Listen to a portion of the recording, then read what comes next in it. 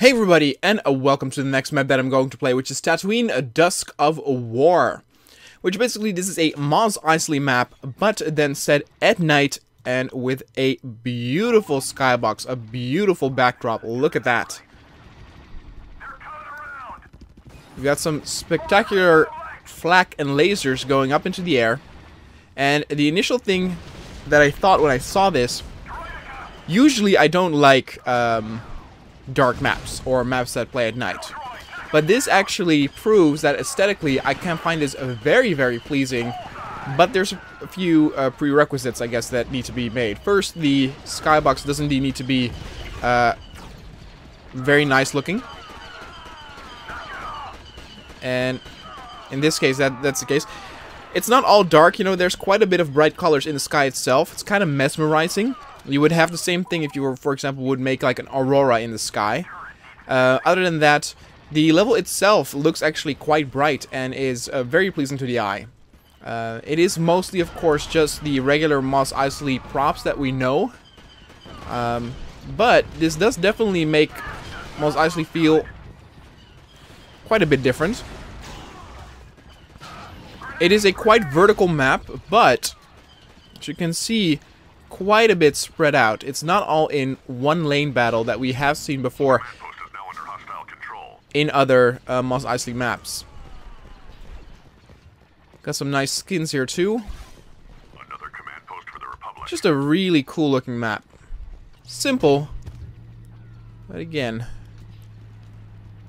it achieves what it wants. Look at that, even the AI can actually go up that ramp.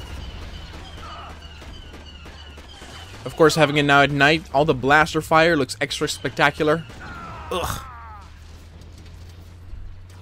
The shields of the droidicas really pop. The enemy has taken a command post.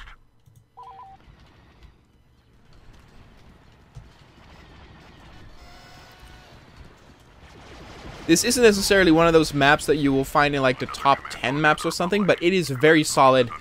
And again, for those who prefer more infantry-based combat, and in a sense, this, for example, I did not too long ago. I did the Sarlacc pit interior, which was very corridor-based or tunnel-based. This is not the case, and this adheres more to that feeling of playing a Call of Duty game multiplayer than, let's say, the Sarlacc pit.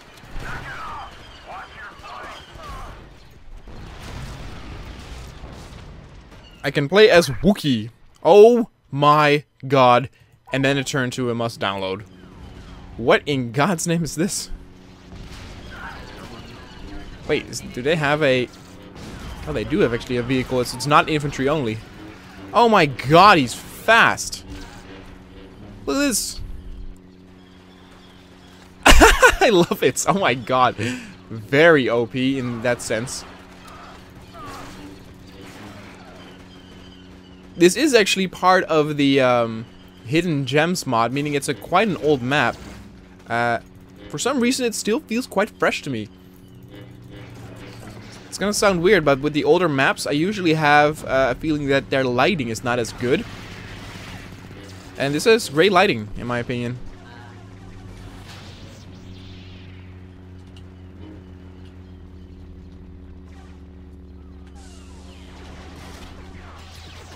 Kickaboo!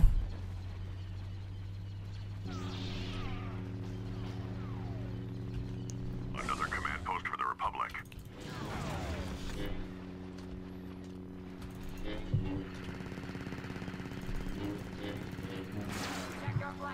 I sometimes also in other maps say that it could use some turrets. This map does exactly that.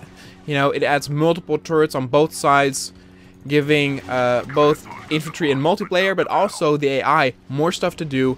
It's easier to defend certain places, and makes it overall more challenging and also spectacular. Post has been lost, but not the battle. The enemy has taken a command post. Very well playable with AI. They seem to be able to get through the environment very well. Pretty balanced too. We are ahead of the curve, but I did kill a few with the overpowered Wookiee. The Republic is in control of a command post. They're losing reinforcements. You could, if you want some, you could say, well, the northern side, so the clones have 3 command posts very much near each other, which balance-wise might be difficult because they can reinforce those points very quickly. You can actually see that now the CIS is trying to capture the left one, and I'm very curious if the AI is going to take it back. But if you compare to the outposts that the CIS have in the beginning, they're way more spread out, meaning it's more difficult to defend them. They do actually do a good job of spreading their units across.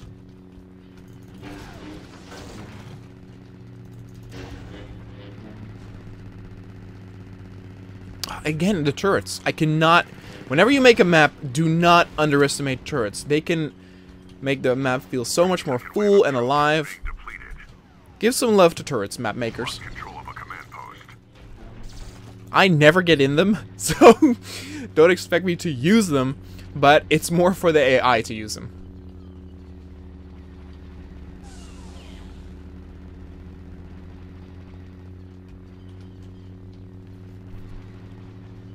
Again, I love just all of the blaster fire in the sky. Really, really cool. Just very atmospheric. Very, very good. It's difficult too. I did, of course, Bakura Town Assault not too long ago, and this one is so drastically different that I could not tell you which one of those is my favorites. Might be, you know, how I'm feeling. If I want to do a night battle, or if I want to do, you know, more an urban. Actually, this is also urban. This might actually be my favorite then, compared to Bakura Town Assault. Killed my own dude there. And it's interesting, isn't it? Because again, prop-wise and assets that are used, not that special. Not that special at all. I do say again the layout is good. So even if this was during the day, yes, it would be less special. But I do also think that the layout is good enough to where it's fun to play.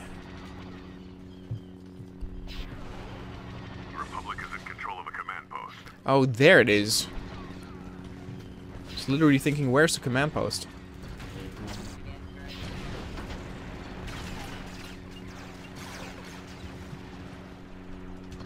Republic is in control of a command post. Here you go, another turret. Our reinforcements are being depleted.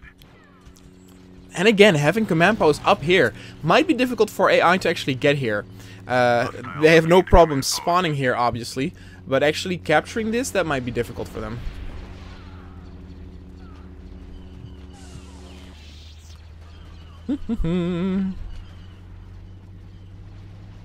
Very fun. That's another command post under Republic control. The Republic can't spare any more reinforcements. And I'll tell you this, so this doesn't feel as, like, old. Bakura Town Assault does, despite even having some custom assets and objects like the exploding barrels, but just the assets used and of course also the skybox make it feel like that old, those first generation maps.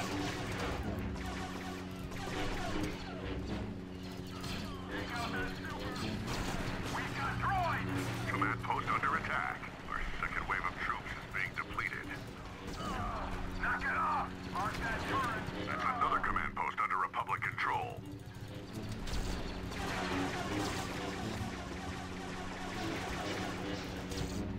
We've lost control of a command post. What you got? Again, it's also very competitive. You can see now up in the north, the AI is actually trying to capture the second command post. So despite what I said, it is actually still quite balanced. So that is very good to know. And just the combat is quite fierce. Look at that. They've also gained on us. Our scores are way more even now. I will tell you one thing, and I don't know if this is the case. I see most of the clones up here. They didn't really go down the street. I don't know if that is an issue with some of them getting stuck in the terrain. Like here we got one dude. Oh no, here we got more. Okay, no, they do actually spread out. Our reinforcements are being depleted.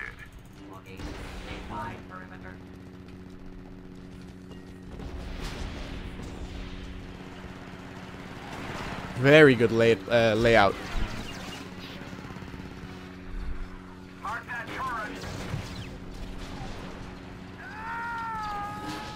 Wow, that guy was in a lot of pain.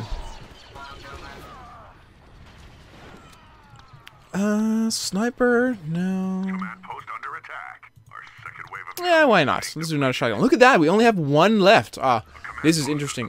Oh, they can actually take it. Look at that. reinforcements are being depleted. The enemy has taken a command post. Very impressive. Wow, the CIS strikes back. Strikes back. Is under Republic control. English. The CIS strikes back is what I wanted to say, not the CIA. Strikes back.